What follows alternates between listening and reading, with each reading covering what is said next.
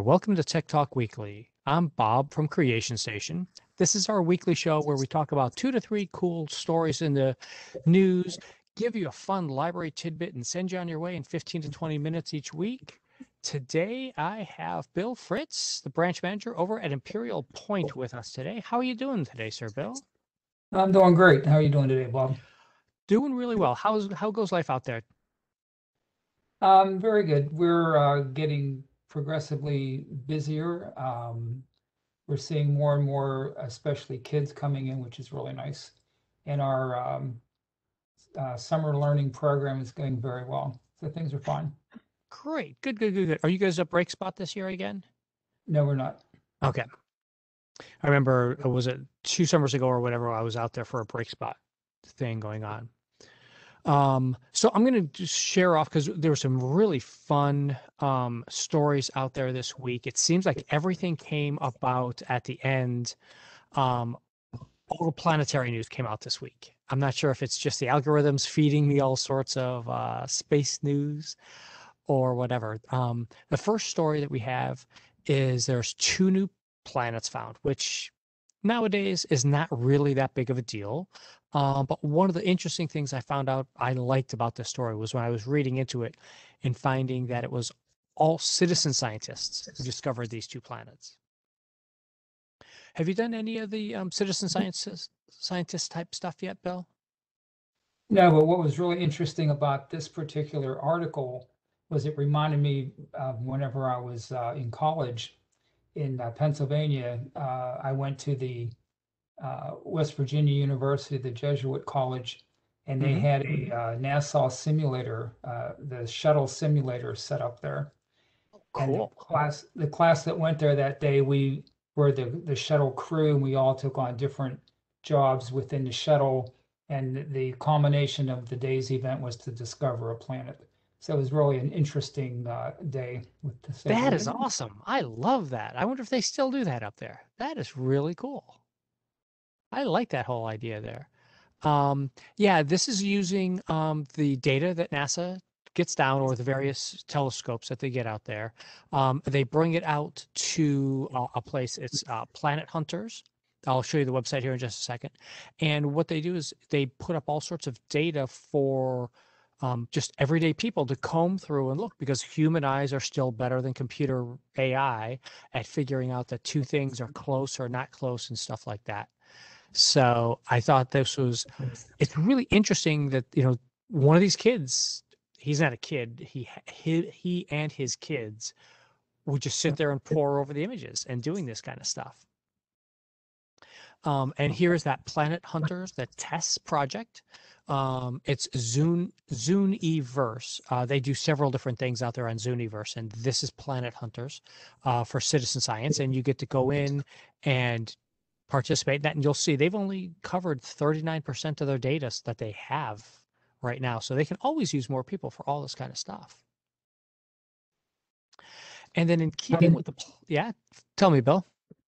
One of the things I found very interesting in that article that I wouldn't have thought of was that they're actually looking at areas where there's light that it shows like is a diminishment of the light, which is an indication that that could be a planet that's causing it. Yeah, and that's this right here too. So this article just came out this morning or last night, and this was figuring out how many, just like that project for us. Some scientists kind of turned it on their head and say, okay, so who out there is looking at Earth, at the sun, the same way, and having when you've got a planet that goes in front of it and does something to reflect that, and what would happen? Um, it's a really, yeah, it's a really interesting technique. And in just 29 years, we're going to have someone, there's going to be other planets out there that could potentially house life that will be able to do this to us.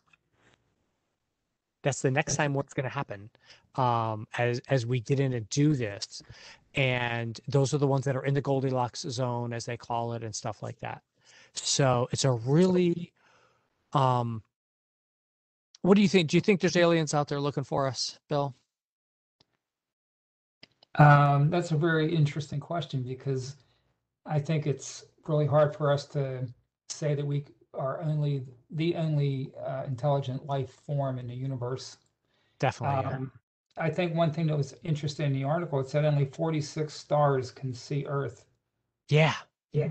At this particular time. And as time progresses, that number is going to increase, which is only going to then increase the possibility of contact from another life form. Yep. Yeah. And I think it's really interesting that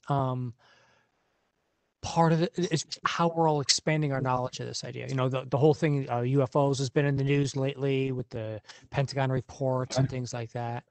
And it's everybody just seems to be getting more on board that I remember growing up, if you were interested in this, you were really a hardcore geek and you were out there on the far edge. And now it's like just everybody just kind of accepts science fiction and accepts these things and does this. And the last of our trio of stories that came out was an unfortunate one. Somebody else did some new math on it, and it looks like all these great, cool exoplanets that we've been finding in the Goldilocks zone might actually not work. I think this one came up really late in my day, so I don't think you had a chance to see this one, Bill.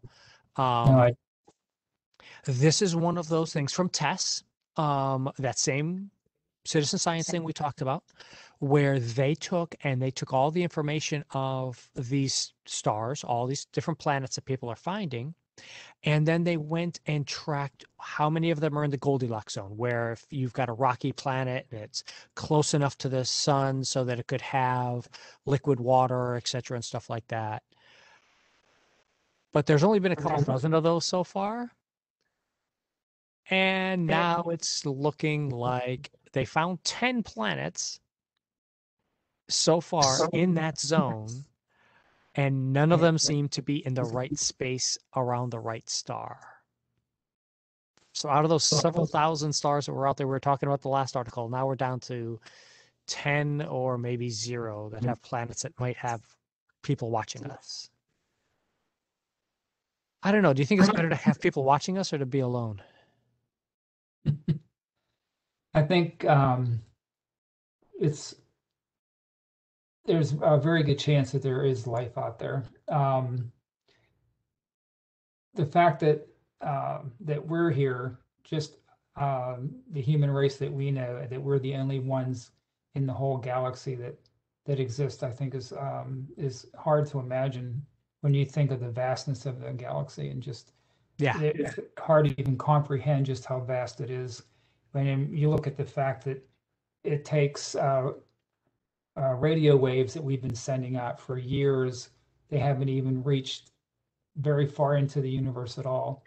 No. So the possibility that anybody out there listening has even heard us yet, it hasn't even happened. So Yeah. the possibility is 29 very more high. years. Yeah. 29 more years for the first habitable planet to maybe intersecting our radio waves, if I'm understanding how their data works. Yeah. Right. It's crazy. It's just crazy out there for just so much and how much is out there for that. And we can hope that one of these days we're actually going to find something out there. I'm not so certain this UFO paper is going to show us anything, though. I'm just not buying it. Just not buying it. There was another article out there today, or earlier this week, that I wanted to talk about for super apps. And the reason I wanted to bring this one up, how many of the super apps are you familiar with there, Bill? Um, Actually, I'm not familiar with any of those in particular. I'm going to scroll all the way down here towards the bottom. This is a really nice article talking about why they're building this in West Africa and how they're building and doing these things. But I wanted to point out WeChat, which is the number one super app right now. And to give a better definition, a super app is something where you have multiple applications wrapped up into one.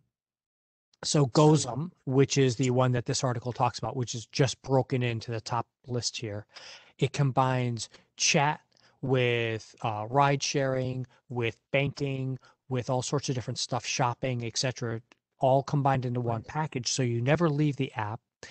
The app can control how much data you use. So in a place like Africa where data is much more expensive, it's fast and easy to access something and stay in the same app and not have to worry about downloading something else or doing all these other things. WeChat is the most popular one in the world, and they have 1.2 billion monthly users right now. It's amazing. Yeah. Just think, I mean, even if you had 100% market penetration in the United States, you're still talking only 340, 360 million people. Right. And WeChat's got over a billion, and they're not even taking over all of China yet. Well, it's easy to see why they would reach such popularity because, of course, everyone likes convenience. And when you Yeah. can do multiple functions from one place without having to get it to through different apps, and then also you're minimizing your risk of security, it's just it's a no-brainer to want to use an app like that. Yeah. And it Yeah. makes it so much easier, especially if you're not running a super high-end top smartphone. If you can run these things on a much lower scale phone because these apps take up less space and you don't have to have 6 different apps. You can just have the one app and have it running and going. The other thing, GoTo just made a big announcement earlier this year where they combined 2 different apps, Gojek and Tokopedia, which are 2 big ones in Indonesia. There was a lot of speculation when in the previous US administration when they were banning the Chinese apps, whether those apps would be things that might actually take their place. But turns out that they still have not been able to unseat anyone yet. Though 100 million people is nothing to sneeze at, if you ask me. Well, those are staggering numbers without a doubt. Yeah, it's just craziness. But the one story that I found this week that really caught my attention, and I really just loved this thing, was somebody did, and I've got the entire paper. When we put the links up on the show notes for you guys, we'll put a link to the original paper because that's what we always do. They did a lot of research on how lighting sources for Neanderthals and in prehistoric times for what they used and how they did things. And far too often we just kind of I think just say, oh, well, they didn't have technology, they didn't have these sorts of things. And so how good could they have been or what could they have done? And just going in and finding and showing exactly how much light they could use. Like the picture shows here, all you need is a regular campfire and you can light up this cave quite a bit. And using just natural stuff, doing those things. And here is the one that really struck me was in this picture here, you can see where the person is standing down on the cave floor. And if they were holding their normal torch or light or lamp or whatever, they wouldn't be able to see all the art that was done up top. But then someone comes up here and builds on the fireplace. And now all of a sudden, you can see all the art. It's just so fun and cool. And one thing that this article reminded me of was Monet's haystacks, because he painted like 30 of them, I believe. Mm-hmm. And each one was painted with different lighting because it was at a different time of day. And his whole focus was on how different lighting affected the way that the haystacks looked and how you perceive them. And I thought it was very interesting. That and the idea that some of these paintings, once they started doing these tests, they didn't prove, but they kind of helped substantiate some of the previous ideas that some of these paintings were meant to be seen by firelight, because as the flames flicker, it makes the animals and scenes seem like they're moving or seem like they're coming alive. Yeah, that was interesting. And that's such an unusual idea for somebody from that time to actually create Yeah. something in the thinking that they also wanted to have movement as well as portraying what it is. Yeah, it was just it's a really great article. It gets really in depth. We could do one whole episode just on this story. Um, but it bring to mind. And by the way, here is the actual story out there, the actual article out here for you to go read that was published just earlier in June. And they did a whole lot of research on different types of oil and different types of plants and all sorts of how you would build a torch and how you would hold stuff and what kind of wood you could use that was native to the area and everything like that. So it gets really in depth on it if you want to go out there. Or if you're like me and I'm into my Dungeons and Dragons game and I'm like, see, this is exactly what I need. This is what people were really looking and doing with. Um, and that's my cool library bit here to help wrap up for the day is a book that I really like that fit right into this theme. It just immediately hit my mind when I read this article. It's called A World Lit Only by Fire, William Gibson. William Manchester, sorry. And Manchester really does a good job of giving you um, a story, the final big story when the world didn't have electricity.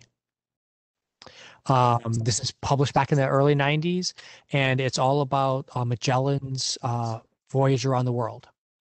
Because when he finished and he came back, it just so happened that they were starting to electrify things. And so if you want something interesting, you would just want to take a look at the world out there in a totally different mode and a totally different idea, go for it and go come out and check this and read A World Lit Only by Fire. It's a really great, easy read for you, not complicated at all. And I found it a lot of fun. I've had it on my shelf now for a couple, wow, I guess for a couple decades now, huh? That's pretty much. And it is summer, so I need to show you guys. Come on in for summer learning, broward.org/library/summer.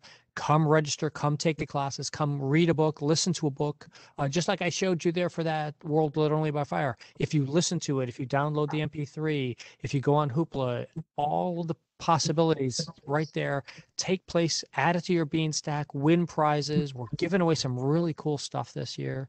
It's been a lot of fun to do this summer thing for us. Thank you very much, Sir Bill, for being out here this week. What's going on out there at your place up in Well, Imperial Point? one thing that's interesting right now is we've reorganized our friends book area, and by doing so, it's getting a lot more attention. And one thing I find interesting with donations is that I every now and then will look through them and something will strike me. And it just so happens at another library not long ago, I came across a donation of the book of it was a biography about Che Rivera. It was about 800 pages, so it was a very in-depth study, Wow. and it was based on all of his own writings and writings of other people that he was involved with. And it really gave an interesting look into the man whose intent was so different than what his initial outcome was, because his intention was so different from how everything transpired. And you would never believe how really honest and pure his intention was in the beginning, and how it got so distorted as time went on. Yeah, and systems just keep spinning around. Yep, just craziness. And for everybody out there, please, support your local friends groups. If you stop by a book sale and go in to help support the friends of the library are there to help support Broward County Libraries and help us with our events and everything else like that goes on. So please, if you get the chance and you're stopping by your library, we've reopened all the library friend sales now, and everybody's taking donations again finally. So we're really getting back into our normal swing of things that we were in the before times. And as I keep saying, we're not going back to normal, we're going to better. So it's all going to be a great thing for us. Let me throw up our final slide here. Thank you again, Mr. Bill, for being here with us this week. If anybody out there, you have your favorite library or a favorite librarian you want to come see on Tech Talk, remember Creation Station at Broward.org comes right to me. We'll try and feature them on there, and we'll see you next week. Have a great day, everybody. Thanks, Bob.